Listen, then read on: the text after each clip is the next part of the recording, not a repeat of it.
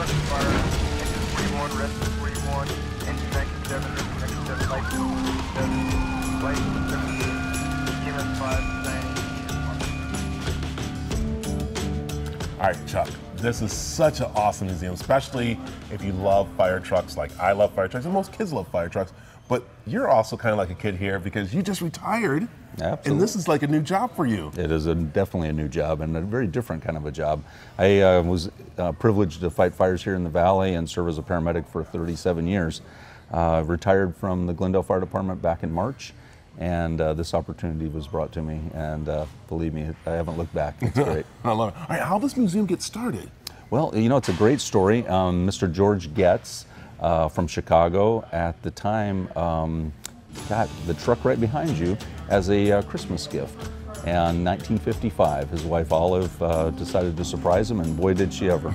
And from that point on, he started collecting trucks. And one led to the next, which led to the next. And by 1961, he already had enough trucks for his first museum. Wow, I tell you, and what's really great about this museum is that there are trucks from all over the world that you guys have collected, so it's a big history lesson here. It's a huge history lesson, not only in world history, but also in American history. Our very first truck, our earliest piece here, a pumper wagon, is from 1725. So that's 51 years before we were a country and 7 years before George Washington was born. Yeah, and it's not just about the trucks here, it's also the history of the trucks and also memorial of the trucks too, because there is an area that you honor those who've lost. Yes, we do. We have a very important truck from New York City Fire Department, and it's called Rescue 4.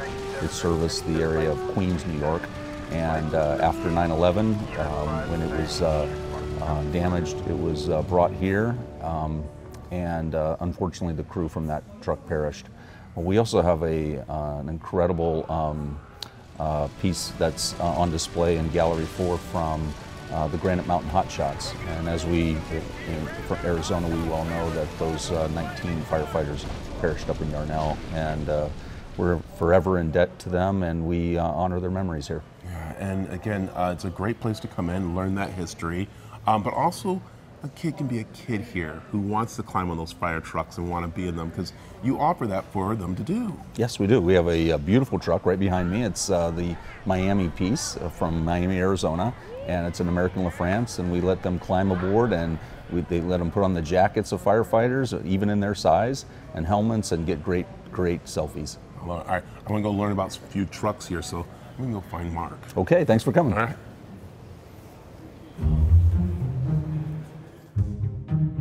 Mark, Chuck was telling me about the oldest truck that's here, which you love. I do. It's this right here, I love all the ones up here, but I do especially love this one. This is the oldest large piece we have here at the Hall of Flame.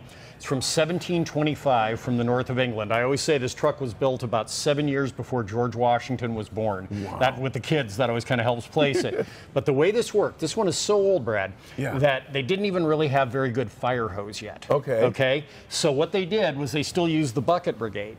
But the last guy in line, instead of feebly trying to throw his bucket of water on the fire, he would pour it in here into this hopper. And this tub held about 80 gallons of water.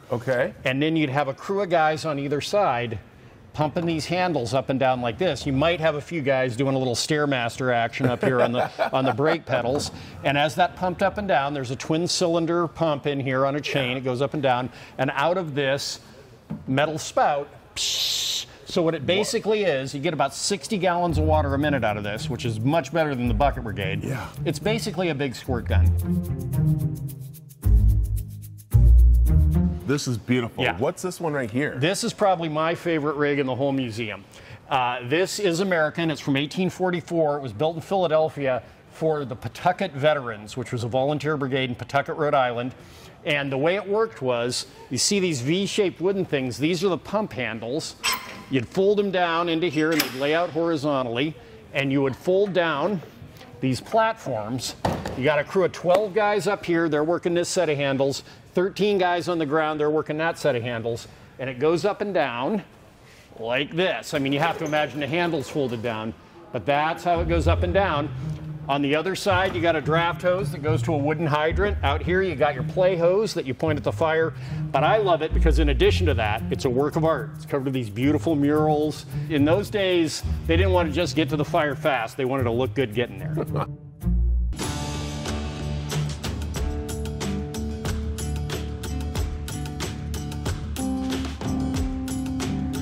Wow, Chuck, this place is amazing. You're driving the truck. I'm driving a fire truck too. I'm like a little kid. This is so cool. So it's fun.